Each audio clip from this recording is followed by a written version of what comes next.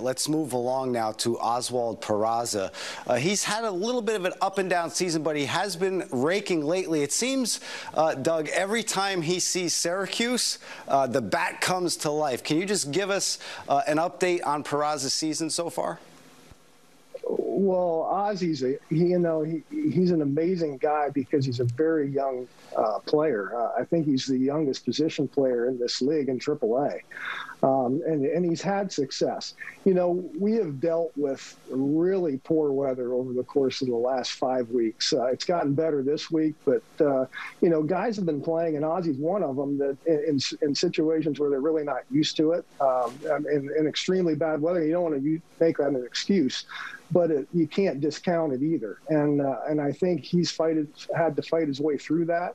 But he's a strong hitter, tremendously strong hands and forearms. The ball jumps off his bat.